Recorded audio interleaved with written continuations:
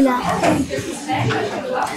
De l'eau, virgule, des glaçons. Des glaçons. In this example, we notice that the teacher provides the students with a worksheet template to help them structure their investigation. This sheet includes headings recalling the different steps to be carried out. Each one is indicated by a frame with a title and an instruction specifying what the students should write. This structuring of the writings enables the students to become familiar with the scientific approach and constitutes a reference for following the progress of their ideas up to the conclusion they draw. It also allows the teacher and the students to look at the writings of the different groups, to analyze and compare them. On pense à marquer dans sa conclusion ce qui se passe pour les glaces continentales et la banquise. Attention, dans sa réponse, on explique bien ce qui se passe par rapport à quoi? Si le niveau de l'eau il monte.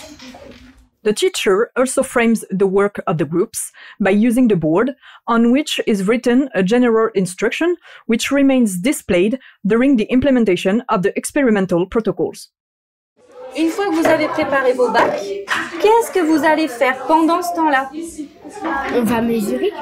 Vous allez mesurer quoi? Le niveau d'eau. Et on va attendre pour que les glaçons fondent. D'accord. Après, on va remesurer. D'accord. Here, we see an interaction between the teacher and a group of students, which takes place in two stages.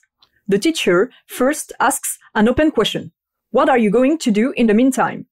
Then, a second, more precise question linked to the answer given by the students. What are you going to measure?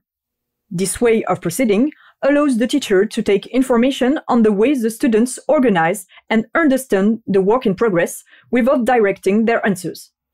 The main purpose of the interaction here is to help the students to structure the different steps of the experimental protocol, beginning and end, and to highlight the relevant parameters to be observed and measured. It is possible to start specific work with students on their schematizations. This work will focus on comparing different diagrams proposed by the students. For example, the analysis could focus on the way to represent the water level, whether or not it is necessary to use a ruler for straight lines, and the usefulness of representing the ruler to indicate the same water level in the two containers. For this last criterion, the question could be asked as to how to avoid time-consuming representations, for example, by directly marking the level. This work of analyzing the diagrams is also an opportunity to refine the observations to obtain a good match between the representations and the experiments. For example, the students' attention could be drawn to drawings of levitating continental ice cubes, or they could be asked the following questions. In the container, is the immersed part of the ice cubes as large as the one represented on the diagram? Vous avez pu remarquer des choses?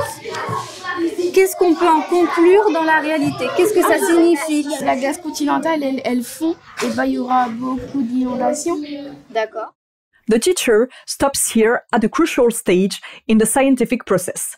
She tells the students that the conclusions drawn from their experimental protocols must be related to the phenomenon they have just modeled.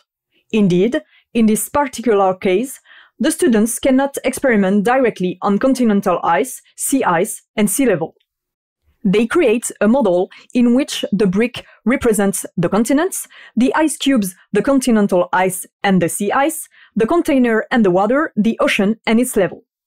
It is important to make the students realize the correspondence between the different elements of their model and the elements of the phenomenon they are trying to model. Then, it is also important to help them make the connection between the experimental findings and the original question. This can be done by explicitly asking the students the following question. We have melted ice cubes in containers, but what do our results mean about the melting of continental ice, the melting of sea ice, and the rise in sea level? Qu'est-ce qui se passe si le niveau de l'eau augmente? Les habitants seront obligés de déménager. Les habitants qui se trouvent où? Près du littoral. Près du littoral. Finally, the teacher discusses climate change and ice melting in a few steps. First, Following the initial questioning, the students work on the physical phenomenon and the concepts associated with continental ice and sea ice melting. Using the concepts they have discovered, they then assess the consequences for people.